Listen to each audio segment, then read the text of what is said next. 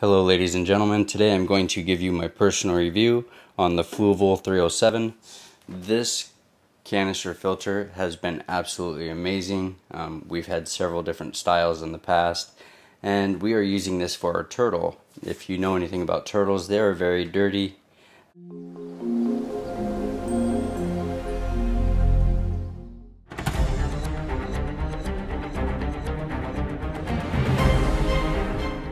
This is one of the quietest filters I've ever used, and it keeps our turtle tank as clean as we could hope for.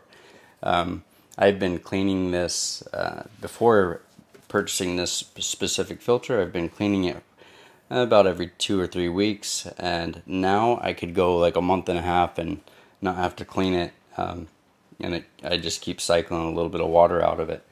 And I just want to give you a review on this and show you how simple this filter is. So first off, with this canister filter, it is pretty large. It works for up to 70 gallons of water. So we currently have a 75-gallon tank with 40 gallons of water in it. Well, approximately 40 gallons. And it has been working amazingly. So I'm going to show you how to open it here. You go on the tabs here and you pull these out, and then you push these down and it'll pull up the whole top of the canister. I just disconnected this from our tank, so it is currently dirty and has all the filters in it right now. So then you just lift up on it. So lift up on the side tabs and remove that off to the side. The best place to clean this is in your sink because it is dirty. So we have here the top to this. This goes over 3 of your media filters here. I'm going to just pull them all out. You can see there's 1, 2, 3. They use several different styles filters. You can put different kind of filters and media in here. And then on the side here, you also have 3 more filters. So we're going to clean this and probably one of the other ones in that tower. And it is recommended when cleaning these for your pets that you want to not clean all the filters at the same time, because you want some of that bacteria and stuff to stay in the tank to keep the HP and everything neutralized. So I'm going to start cleaning this, and then when I go to reinstall it, I'm going to show you how nice and smooth it is to reinstall it back into to the hoses that connect to it.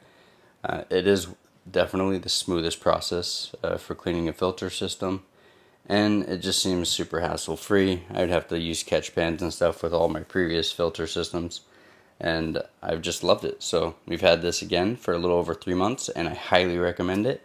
I'll have a link below to show you the exact model that we have. If you want to just click on that and purchase it, that's awesome. If not, you can get this at your local pet store, and it's worth spending the extra money to get this product because we have cycled through many different products, spending hundreds of dollars trying to figure out what works for our turtle. And turtles are one of the messiest reptiles, so this has been working amazingly. So hopefully this helps. I'm going to get this cleaned, and then we will reinstall it.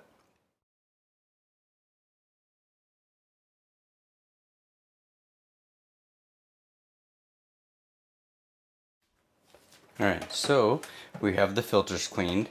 Now we're going to reinstall the lid onto here. You can see here there's a notch on one side of the canister. That notch will match the model number that you have. So you do not need to pre-fill this with water. I will show you how that works. So you'll put it down, you put these tabs, make sure they're under the sides, and then you pull up on them like so, and then it will seal there, and then that is it. Next step would be to actually go through and wipe it down so you're not dripping water through the house. So I'm going to wipe this down, and then we're going to set it up. Alright, so you can see that I have my hoses right here. We are going to put the pump inside here. It's pretty light when there's no water in it. I guess it's maybe 5 pounds. Once you fill it with water, you're sitting at just under 21 pounds. You take your hose here, make sure this lever right here is up, and then you just set it there, pull down on this lever, and it pulls that into place. Now it is not sealed yet. It is sealed once you go like this. So you could hear that it pulled water into the system. I am in the middle of cleaning my turtle's tank out. So you can see here now that I am adding water to the tank once it's full. Full to me is once it's above this. I usually let it get about a third of the way full. So once it's above that part of the hose, and then over here, once this is underwater, anytime after that is considered full to me. Although I do like to raise it a couple inches past this, because we use a heater in our turtle's tank, and this will make the water evaporate. We keep it about 80 degrees, and it does an amazing job, so I will leave a review on that as well. Had a tough time finding a heater that I felt was going to be safe enough for our turtle. So I'll let this fill up, and then I will show you how to prime the pump. Alright, so I'm going to show you here. We have water above the intake and the outlet. So you're going to come over here. It says to pump it a few times vigorously. I'm going to pump it more than a few.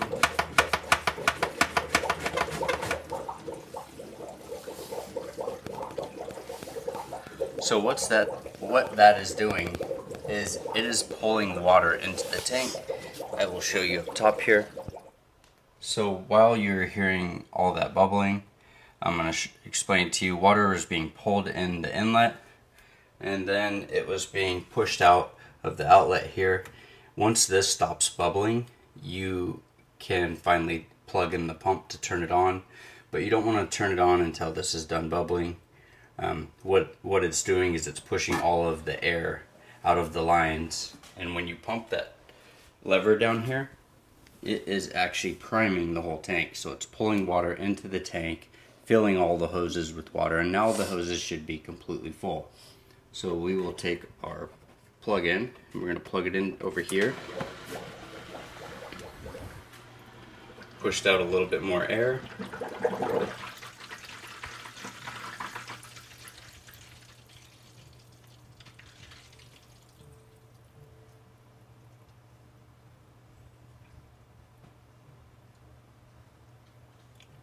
So there you have it. Sometimes it'll make a little couple more air bubble noises through the next few minutes or something, but it does go away completely. If after like 30 minutes it doesn't go away, what I would do is I would come back down here, I would unplug it, and then I would pump that a few more times and just wait a few minutes, because there might be like an air pocket trapped somewhere in the line or in the tank.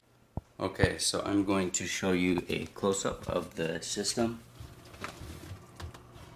You can hear it slightly, but it is definitely,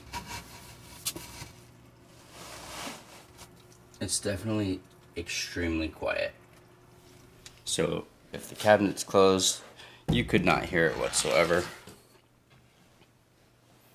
And then as far as everything up here, it's very quiet as well.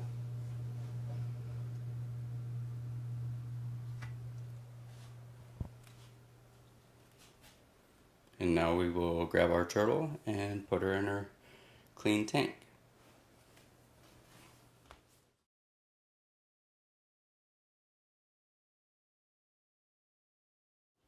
So there we have it. Hercules is back in her tank. She is on the heater already. But she comes to this corner of the tank when she wants food. So you can see here that the tank is very clean. She may not look like it, but she is 12 inches long. And we named her Hercules because she can move all of these rocks without any problems. We do cycle through the rocks. Sometimes we put some larger ones in here, and she'll move all of them. It doesn't matter what size or anything. So there you have it. She's back in her home and she seems happy. Probably wants food already. She looks like she's a little stuck there, but she'll figure it out. Let's watch her. There she goes. She's pretty strong, so.